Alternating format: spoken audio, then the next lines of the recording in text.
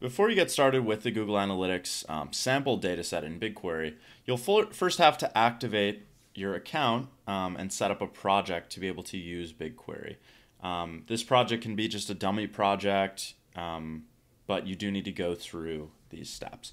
So basically, when you go to console.cloud.google.com, and if you don't have a Google Cloud account set up yet, you'll basically have to agree to the terms of service.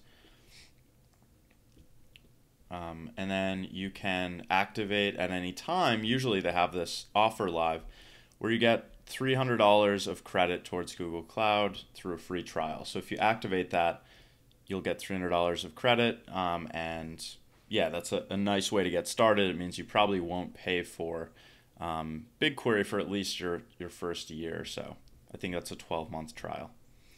But once you've got it going, your account activated, all you need to do is create a new project, and you can call this test project.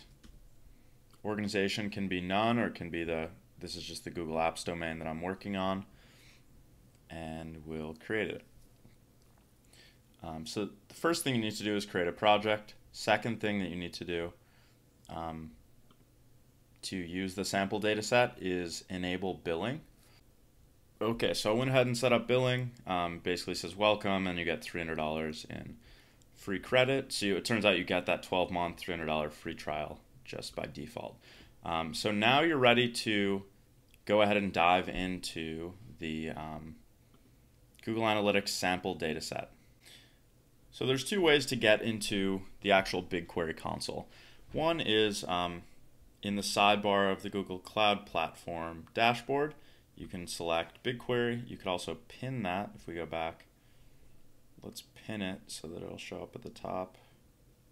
Where are you? Okay, so let's pin it. It'll show up at the top now. So this is their new UI. So it's console.cloud.google.com/BigQuery. This is their new UI. It has what's called standard SQL implemented by default, which is nice. BigQuery has, unfortunately, two SQL versions. They have what's called standard SQL, which is, kind of compatible with Postgres or MySQL. It's kind of classic SQL. And then they have this version called legacy SQL that's a little bit different. We just won't want to use that. So the new UI has that implemented by default. In the classic UI, which I prefer, it's a little more clean and straightforward, which is at bigquery.cloud.google.com. If you go to show options, and again, the BigQuery UIs they're great, but they're not the best design. There's a lot of buttons and a lot going on. So I always just like Control F or Apple F, whatever, for text if I can't find it. So you always want to uncheck this use legacy SQL dialect box. If you check it, it'll use legacy SQL. If you uncheck it, it'll use standard. Also, if you want to use standard SQL, you can always start your query with hashtag standard SQL. So for purposes of this tutorial, we'll be using BigQuery as a bunch of public data sets, weather data, census data, stuff like that. In the classic view, which I'll link to in the description of this video, there is a Google Analytics sample data set, sample sessions data. This is what we'll be using for the project. So if you go to the classic view, search Google, find the table, and hit preview, you can look at the data. That's the nice thing about BigQuery is for no charge, you can browse through the data set. So kind of toggle around, previous, next, last. They don't charge you for this. You can just view the data and look at the schema. So in the BigQuery class new UI, I don't know what to call this, but it's the new UI, I guess. They have public data sets in a little bit of a different way.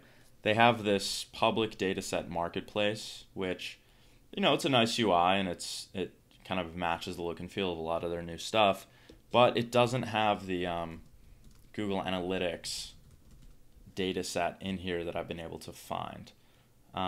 So instead of using the new UI, we're going to use the classic UI here because it's better to work with the Google Analytics dataset. So hopefully that's enough for you to get started. If we can run run a basic test query just saying, select star from this table, and we'll see, we're up and running. Okay, so we got the first 1,000 results. We ran a basic query.